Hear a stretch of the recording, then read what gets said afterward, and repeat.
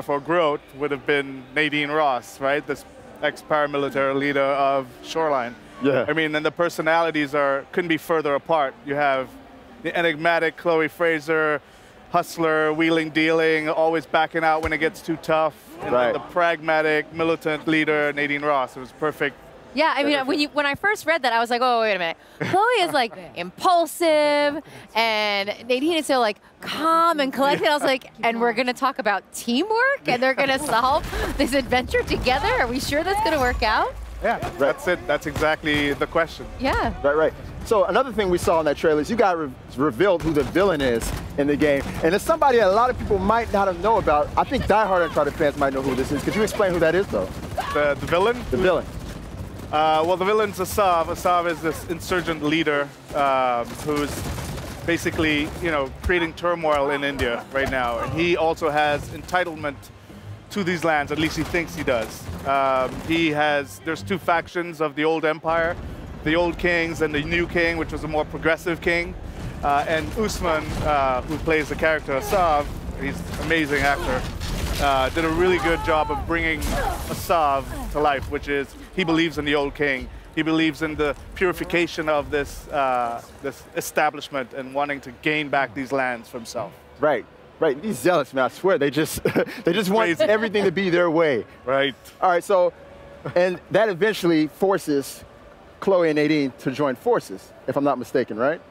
Yeah, well, they're after the Tusk of Ganesh, which is we always base our Uncharted on some seed of history.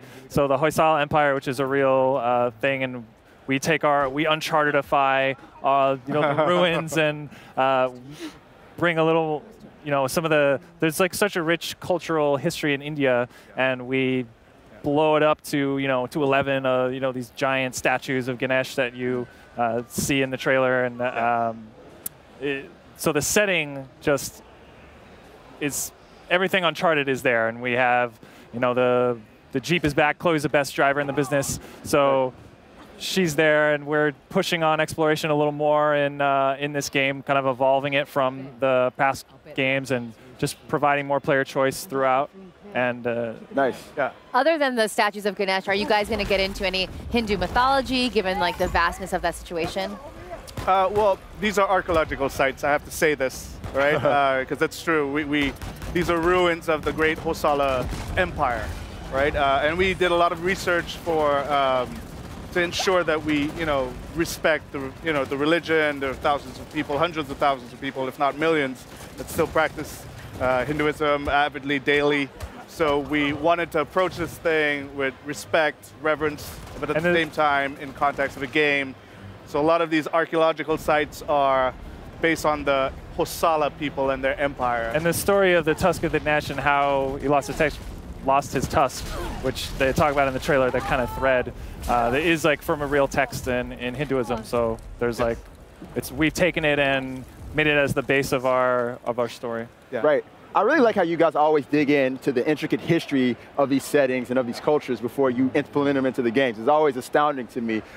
So I want to talk a little bit about the fact that this is the first Uncharted expansion, standalone expansion in history. You guys have never really done anything like this. What led you to this point right here? Well, we explored many storylines. After we finished the Nathan Drake story, we were done with Nathan Drake. We were done. Oh. We wrapped it up. Broke her heart. Right. Broke her heart, right. man. My boyfriend's gone. It's fine. No, I'm very excited for this one. Yeah, well, we explored many different, because we have such a vast cast to pull from. We went down a few different storylines. We went through the Sullivan storyline. Even Cutter came back up. Yeah. And we were messing around. We were talking about that. We want to talk more about Cutter before this. We're going to.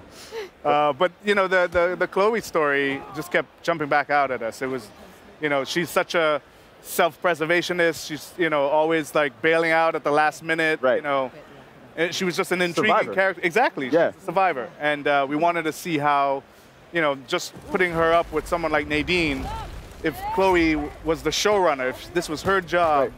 How would she fare? What would she stand to lose now that she has everything to lose? Right. Would she go all the distance? Would she complete the task? So these were the questions we started with that led to the last thing.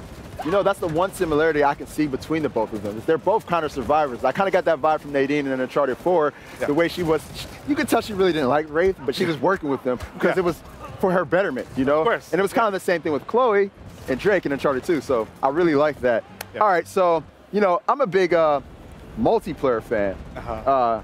Kurt, you know this. You know this more than anybody. I love the Uncharted multiplayer. Will there be any tie-ins of any sort from the game? So yeah, so Lost Legacy comes with the entire multiplayer suite of Uncharted. We're kind of unifying the multiplayer. So both Uncharted 4 and Lost Legacy have the same multiplayer. So you get everything with all the DLCs released, all the survival mode, the co-op, and then so all the DLC that we've done, and then we're gonna have some Lost Legacy content in the future that we'll be talking about soon. That is so great. How was it kind of taking this different path as far as narrative goes? You know, you had this wisecracking, very clever, witty Nathan Drake, and now you have like a completely different personality in the driver's seat. How was it kind of changing gears on that?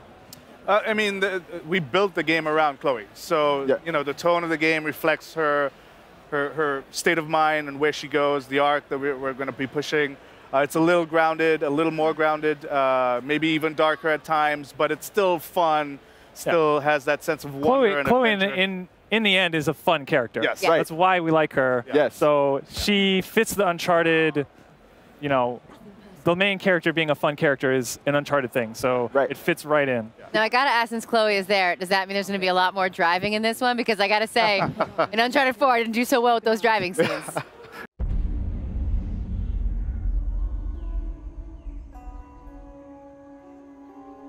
The trident, the bow and arrow,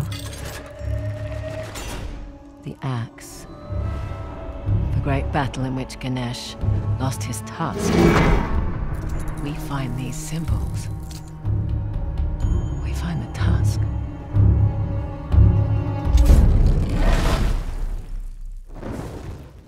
That's supposed to happen? Dunno.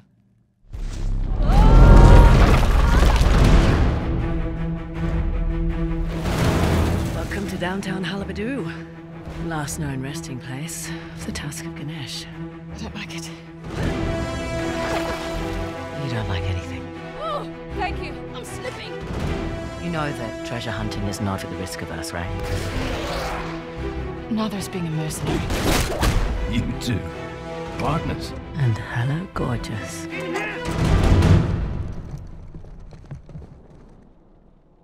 What a pleasant surprise. You want the tusk? You need my help. A thief?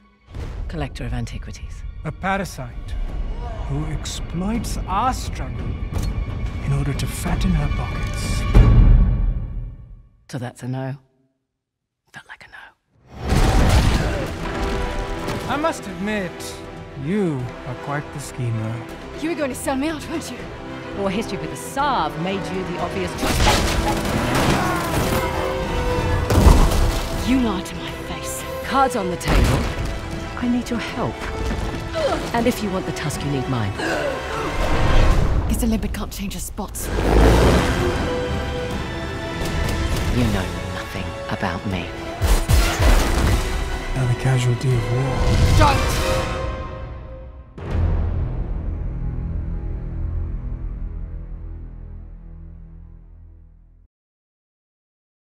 PlayStation